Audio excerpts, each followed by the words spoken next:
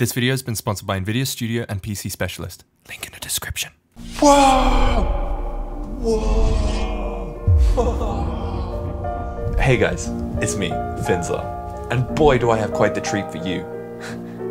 Wait, am I on a screen right now? Yes, he is on the screen right now. Because today we're going to learn about the 3D screen effect. Enjoy. A huge thank you to PC Specialist and NVIDIA Studio for sponsoring this 5-part editing series. Stick around to the end because I'm going to be sharing some exciting information about their offers for you guys. So stick around. So I made a video not too long ago and I was really happy with this video. This video also had a whole lot of this effect in it. And yeah, I'd say I used that a lot. But yeah, I mean, come on, this effect, it's crazy. Honestly, it's so much easier to watch that than just having this. Yeah. So today I'm going to show you how to do this effect really easily, both in Premiere and After Effects. I imagine most of you are probably going to use this effect to show information rather than gaming stuff, but it's definitely one of these effects which you can use on an intro, which is just going to wow the audience pretty much straight away. Oh man, what do I use as an example of this?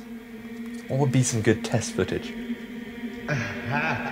Oh, look at this conveniently placed product page from PC Specialist, of which the link is in the description. So we've got our chosen information that we want to show. This is gonna look pretty bland if we leave it just here like this, and you guys probably won't even look at the website. So we could do one of two options. Premiere Pro. It's only a game.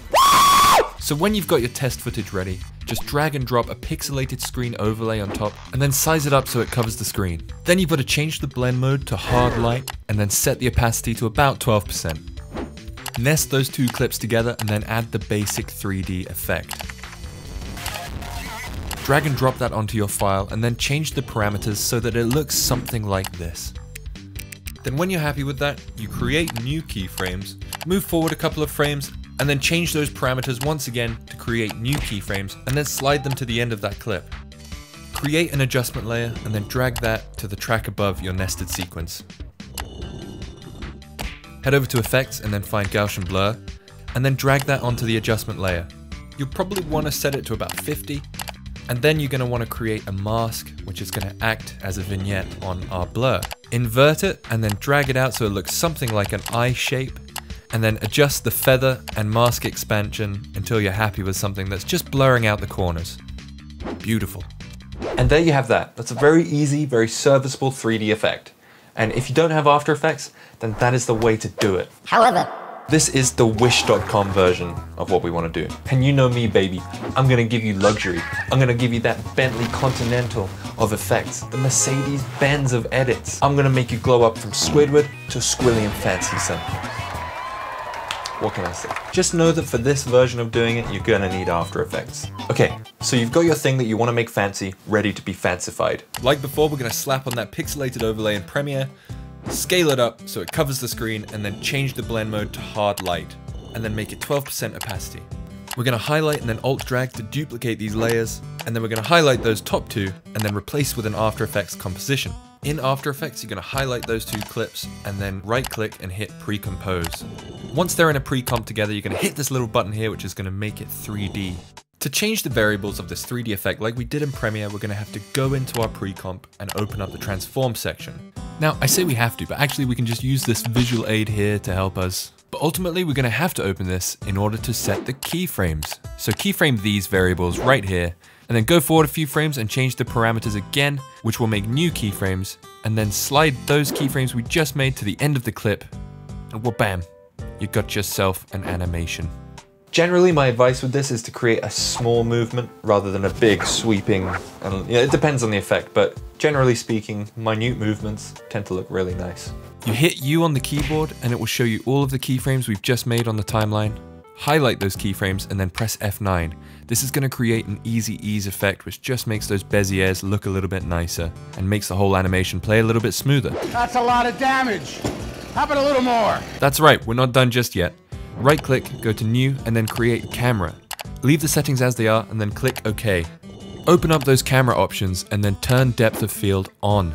This then makes the aperture and focal distance affect how our scene looks. This all depends on how far away you've got your 3D plane, so you're gonna have to play around with these settings yourself. But judge by eye where the focus is, and feel free to keyframe in a focus pull if you wish, or keep it as it is. So, hop back into Premiere and you can see what we've just made. You can add any effects you want over the top of this. A little bit of camera wiggle, a massive shiny thing, some sparkles, literally anything you want. So let's have a look at what we've made today.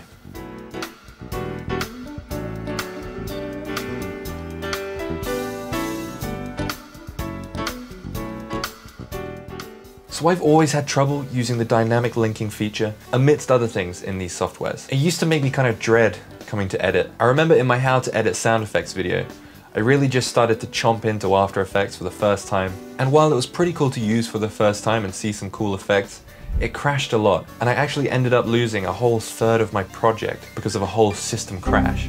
It was honestly quite devastating at the time, which is why today's sponsors mean so much to me. Because in my eyes, it's giving you the best chance that you have to prevent yourself from going through that kind of thing again. It certainly has for me. There are so many features in RTX Studio that help me create videos a whole lot faster. And I haven't even touched on all of them myself. All of these features are included in any NVIDIA Studio certified system. What that means is that NVIDIA have partnered up with system and laptop partners like PC Specialist to allow the release of laptops and desktops that include the all-powerful RTX brand within. And thank God it is in, because After Effects and Premiere Pro both use CUDA cores on GeForce GPUs to accelerate multiple effects. You can view said accelerated effects by looking for an icon in the effects panel that looks like this. Get that up, yeah. As well as getting you the right GPU, PC Specialist also pick out the right CPU, PSU, memory, and storage options. These systems are made to fit the needs of us creatives from the ground up. The product is then tested by NVIDIA in creative applications and workflows. If it passes NVIDIA's testing, then it is officially an NVIDIA Studio certified product. In my description, you'll find a link to PC Specialist's main page, where you'll be able to create and customize your dream PC with the trusted NVIDIA Studio badge. So make sure to check that out if you're interested. And let me know if you get anything from there. I'm super interested to see what some of you might create. Dude, I kind of like that one. I thought that was good. Yeah, well, thanks, man. Yeah, I mean, it was fine. It's next week's video that I'm worried about. Export settings. Well, I don't know. I mean, it's a bit different, but yeah, it'll be. I think they'll like it. So yeah, it's a bit weird. It's a bit weird. So yeah, join us next week when we learn about export settings, the perfect ones for you. Yeah, you know the drill. Get out of here.